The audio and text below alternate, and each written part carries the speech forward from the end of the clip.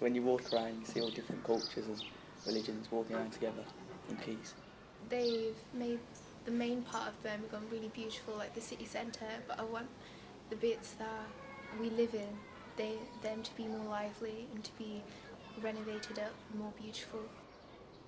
Brighton have like the lanes and things like that, like the little villages and stuff like that. I think we should have more stuff like that. People nowadays, they don't take the time to look at everything, and then when we spent like the whole day looking at everything, you realize how really nice it is. So I liked looking at everything, the graveyard, the library, just everything in general.